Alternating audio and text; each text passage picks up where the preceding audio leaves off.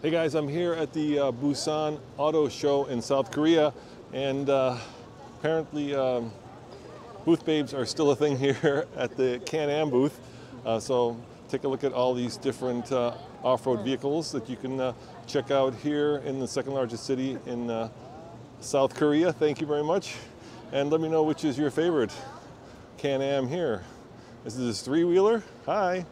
Or oh, it's a Riker Sport. Good, thank you. Or is it this one?